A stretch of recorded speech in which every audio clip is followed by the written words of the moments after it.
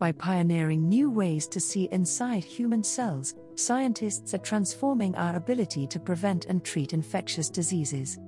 At the Rosalind Franklin Institute based at Harwell Science and Innovation Campus, scientists are revealing how viruses, bacteria and parasites infect and replicate inside our bodies, and how drugs and medicines travel through our tissues to reach and kill these pathogens.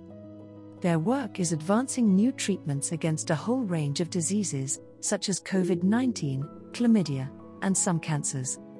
By designing revolutionary new instruments that image life in 4 dimensions, researchers can view the dynamics across space and time of single molecules, pathogens, and entire biological systems. The UK's first pulsed cryo-electron microscope will record images at 1 million frames per second at close to atomic resolution, while a futuristic mass spectrometer will reveal individual molecules that make up pathogens and human tissues, and how these molecules function and interact.